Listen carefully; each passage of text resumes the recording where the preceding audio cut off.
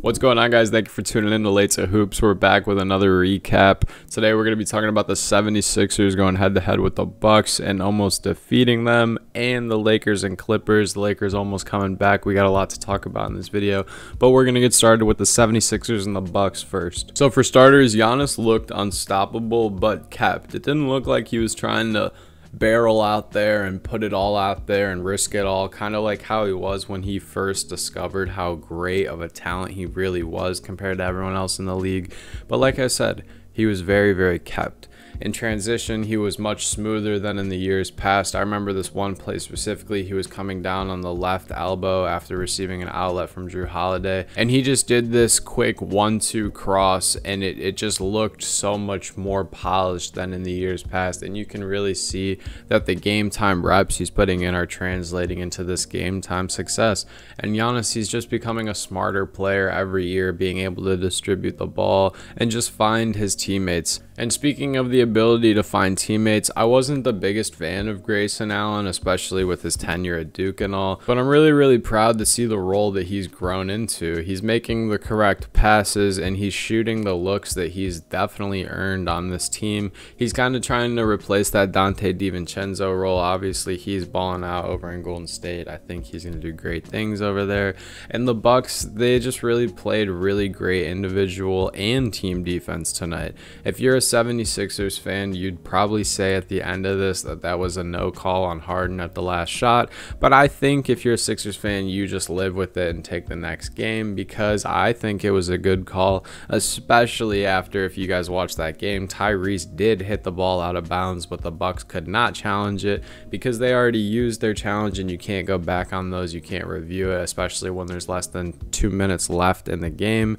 So honestly, I think the Sixers, they could have and should have won this game, but the problem was, for starters, Embiid looked human. It's really weird to say. You know, he was getting shots blocked. He was a bit slower in transition to get back on defense.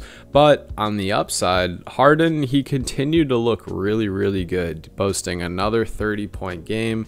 Almost a triple-double, actually. He had 31 points, 9 assists, and 8 rebounds. And you can just tell he's really starting to find his rhythm with his team. That's what I kept telling myself last night as I was watching it, especially after he had that full court pass to Tyrese Maxey right after the rebound. It was kind of like a Kevin Love, Ben Simmons, Magic Johnson, Lonzo Ball type of, I know that's such a crazy four right there, but that's just who I thought of when I saw this pass. And it was just really nice to see. You know, I don't think people understand that it's been quite the adjustment for him, and like I said, I just don't think people realize how different this system is compared to Houston, or even most recently Brooklyn, the team he was just playing for. Last night, the 76ers made 5 3-pointers and attempted 24. Just because they played against the Bucks, I'll use games against the Bucks for reference. But if you compare the Rockets to the Bucks on March 9th, 2019, the Rockets attempted double the amount by shooting 48 threes that night, and they made over triple of them, making 18 of them. You can even compare the entire Eastern Conference semifinals in 2021. That Nets team averaged 41 3-point attempts per night during those 7 games that they played. Harden is used to creating a much different look on offense for his teammates, and with that, it's going to come growing pains. There's no other way to say that. I think we often forget, like, we want Joel and Harden and this entire Sixers process to speed up and be so great right now. But I think people forget that this 76ers team hasn't even seen a year under its belt, and we just have to give them more time. But with that being said, I have to let the cat out of the bag and just say again, for the second time already, and 2 for 2 on these recaps, that Doc Rivers probably lost in this game. I said this, like I said in the first night recap, that Doc should probably just be fired. I've felt this way since 2018 on the Clippers. I'm surprised he got this head coaching job, especially when you consider the other people the 76ers have in their coaching staff, like Sam Cassell, Dan Berg, Brian Adams. I'm not saying these guys have to step up and become the head coach and fill those roles. But I will say that I think these guys could step up and be interns while we're, you know, having Daryl Morey and Elton Brand looking and finding someone new. Like, I don't think this is a job where people will pass on it. You know, we're talking about being the head coach on a championship level team. But with all that being said, I would have to give the Bucks an A and the 76ers a B-. Honestly, I thought about giving them a C+, but I'm just really happy with how Harden's playing. But like I said, they could have and should have won this game. As for the Lakers and the Clippers, boy, oh boy, the Lakers, they were so inefficient again.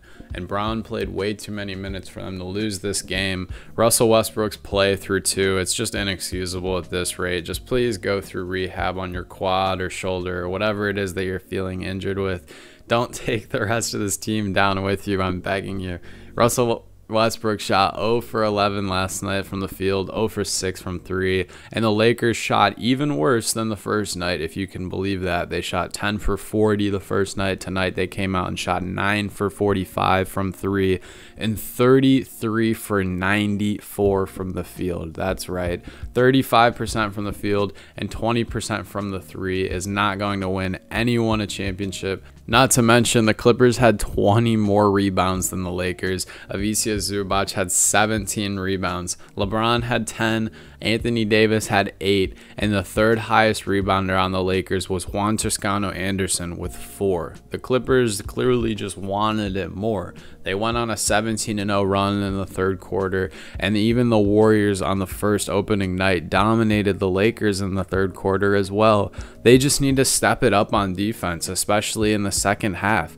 I understand the season has just begun, but as a team that finished outside of the playoffs last year, I'd expect them to come in here with that urgency and not with dead legs and lazy effort. Anthony Davis is the only one who looks active on both sides of the ball fully, like 100% of the time. I know LeBron has these crazy blocks, and you might see Westbrook get poke steals and whatnot, but I can't believe I'm saying this. I'm seeing Anthony Davis go back to that 26, 27-year-old version of himself where he's 100% there on both sides of the ball. As much as I'd love to solely put the Lakers on blast because they do talk very arrogantly and they do talk such a big game, I will say I'm very, very proud of the grit that they displayed here in the beginning of this fourth quarter and the end of the third quarter. The last year's Lakers would have just hung their heads up and given up, having given up that 17-0 run, but this year they really, really did make it a game. I think they ended up losing by 6. The final score was 103-97, I believe. I'm just proud to see that the Lakers actually put up a fight. As for the Clippers, Kawhi came back looking smooth as ever when he entered the game and hit back-to-back mid-ranges in probably less than a minute. I know that first shot, he got the rebound, instantly ran to his spot and took a shot. That probably took 7 seconds, and I was super hyped to see it. A lot of people were giving me flack on that Kawhi is the closest thing to Jordan video. If you guys haven't seen it, it's my most popular video, so I'm sure you have if you're watching this video. A lot of people gave me flack on that video, but it's just shots like that and moments like that where people cannot stop him within 15 to 17 feet that make me just think, wow, this guy is truthfully in a class of his own. Honestly, I just think Kawhi will keep finding his legs and continuing to work into that confidence, getting his legs under him. Like I said, he did miss a couple of threes, but I like that he kept shooting it. He actually hit one very, very contested, an important one at the end of the third quarter.